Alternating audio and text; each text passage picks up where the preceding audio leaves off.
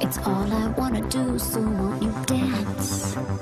I'm standing here with you, why won't you move? Hi, I'm Sharna Burgess. I'm a dancer, choreographer and all-round performer. Fire, fire, fire, it hurts. For the last 5 years I've been touring with a dance show called Burn the Floor. It's high energy, it's fast paced, it's loads of fun, and we've had awesome reviews everywhere we've gone all over the world. But my favourite moment with Burn the Floor was when we went to Broadway for 7 months. Broadway is the dream that I never thought I could have.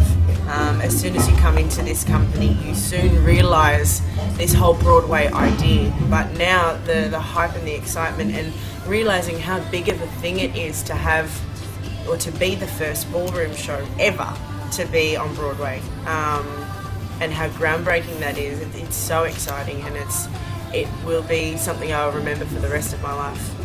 Burn the Floor's cast of international dance champions spoke about this hot, hot, hot show.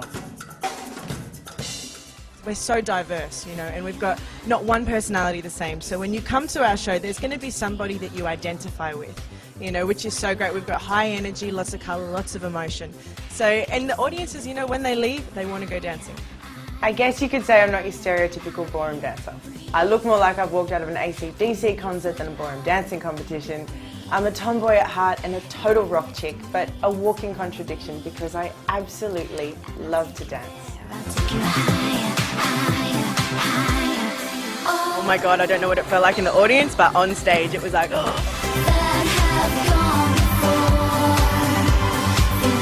And for the last 2 months I've been here, right in the heart of London, performing 8 shows a week to packed out audiences in the glorious Shaftesbury Theatre. And next week I'm off to the States. Life as a dancer, it doesn't get much better than this.